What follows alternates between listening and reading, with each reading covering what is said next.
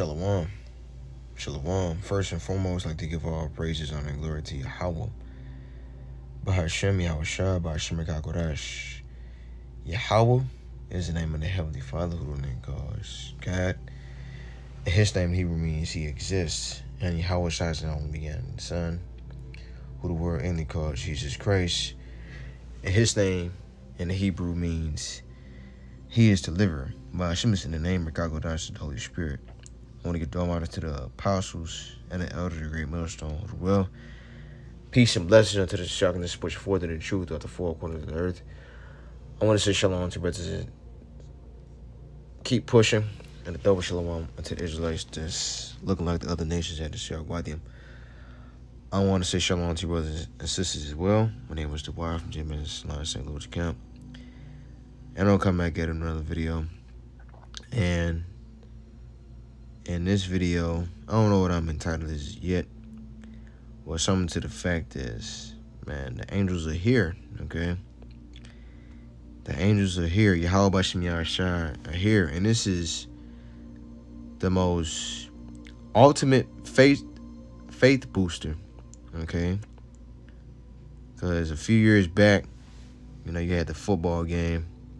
You know, and I had to borrow this from the elder brothers, Ashiar's channel. Well, shalom to their brother. Yabashimesha Brakatah.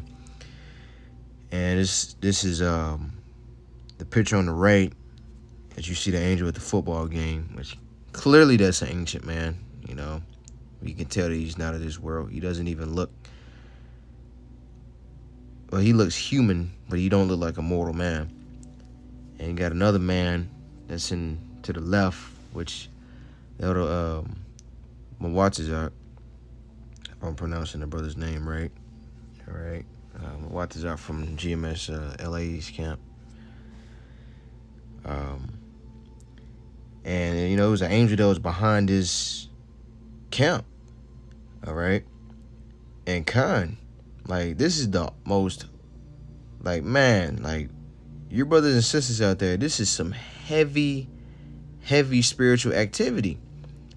Okay, this is literally heavy because, hey, we read about this in the scriptures all the time, but we are actually seeing it. You know, we see the chariots and we see that, but literally, this angel, this angelic being was right behind the camp. You know, just chilling. Okay, and this goes into the perfect scripture, Psalms 34:7. And it reads, the angel of the Lord encampeth round about them that fear him and delivereth them. Right, so encampeth, right? And where was these brothers at? They were at camp, okay? Right, so yeah. Mawatazak, GMS Mawatazak by God, too, you know. And that brother put out some fire videos, all right? And so let's watch it just a little bit. There he is there. And you can see he has a white beard. Okay. And at this moment he came, it was this Edomite looking individual that started to speak. And as you see, he has a mitre. All right. You can see the white beard. And you can see the austereness. Without even seeing his face clearly, you can see the austereness. All right. Oh, wow. Now, before he leaves, all right, he's gonna give like a salute gesture. Wow, man, like that is literally amazing. Okay, that is literally amazing. Like, wow. If that don't boost your faith, nothing will, man. Like, 'cause that is crazy. Yeah, we in those times, Akim. So yeah, it's time to prepare to get up out of here, like depart from Babylon. So this is Ecclesiastes 23:19.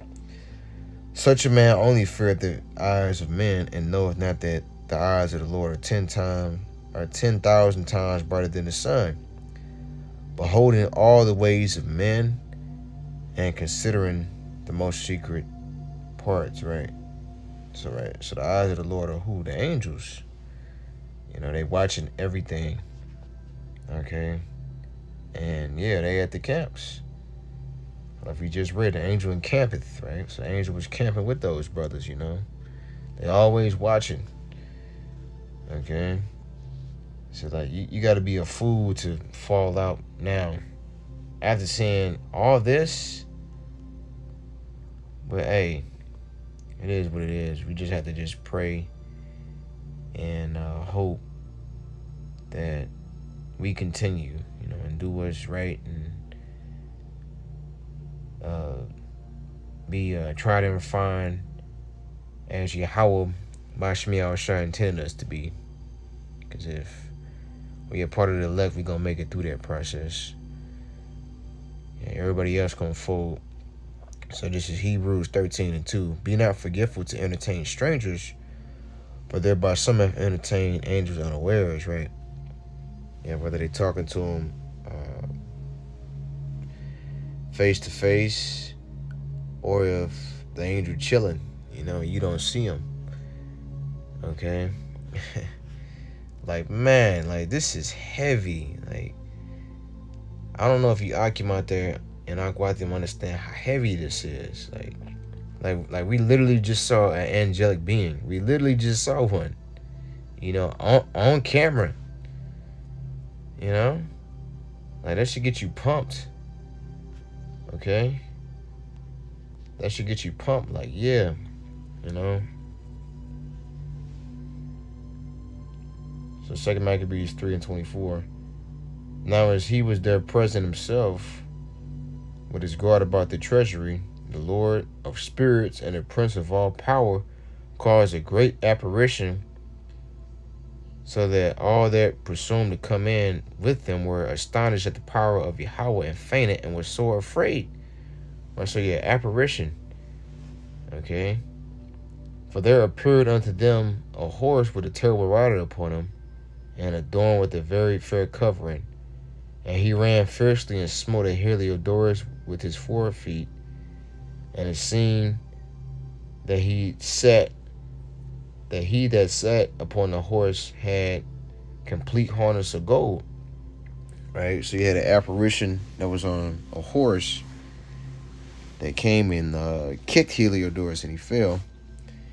Moreover, 2 other men appeared before him, notable in strength, excellent in beauty and comely in apparel, who stood by him on either side and scourged him continually and gave him many sore stripes. Right? So they, Jake saying where they beat the brakes off of him. Okay? And we're going to see many encounters like this. Like this is just only the beginning. Okay? As we get closer and closer to the end. I mean, we already in the end, but it's different levels to the end. Okay? And Heliodorus fell suddenly on the ground and was compassed with great darkness. But they that were with him took him up and put him into a litter. Right? Thus him that lately came with a great train with all his guard and two, so like, let me read that again. Thus him that lately came with a great train and with all his guard into the said treasury, they carried out, being unable to help himself with his weapons. And manifestly they acknowledged the power of Yahweh, right? So they all going to acknowledge the power of Yahweh Bashmi Al-Shah, especially you Edomites.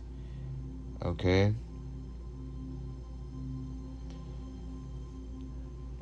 It says, because you Edomites are agnostic atheists, or you just flat out just worship Satan. Okay, Yahweh Bashmi Al-Shah is going to show you damn devils that he is the only power. Okay.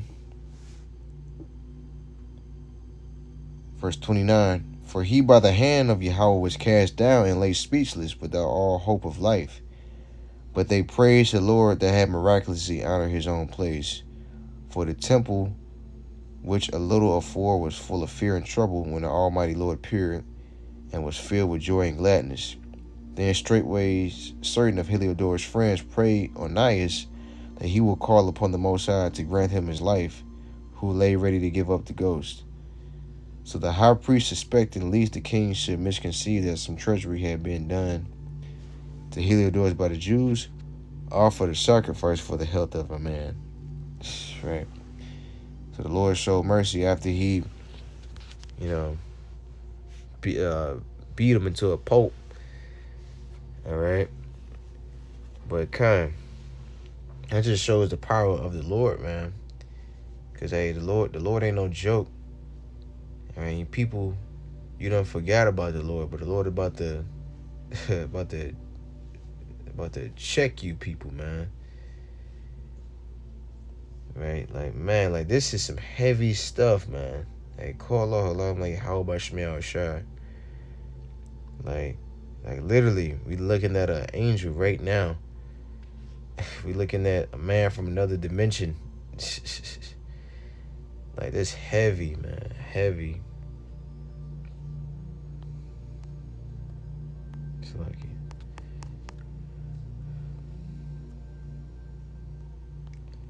Judges 13.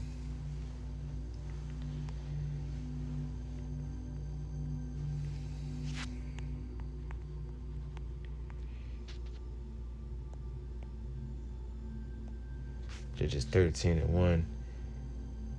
And the children of Israel did evil again in the sight of the Lord, and the Lord delivered them into the hand of the Philistines 40 years. And there was a certain man of Zorah, of the family of the Danites, whose name was Manoah,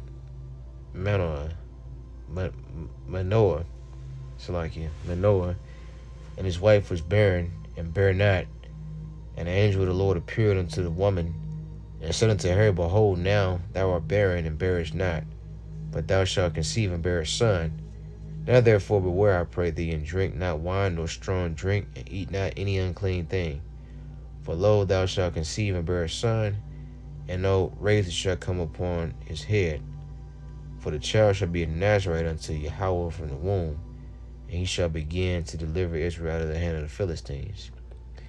Then the woman came and told her husband, saying, A man of God came unto me, and his countenance was like the countenance of an angel, very terrible. But I asked him not whence he was, neither told he me his name. Right? So very terrible, very austere, very analytical, because the angels, they analyze you. Like, when they come here, they analyzing everything. Okay? Right? So, we're going to end it off with that. I want to say shalom. Hope that's edifying.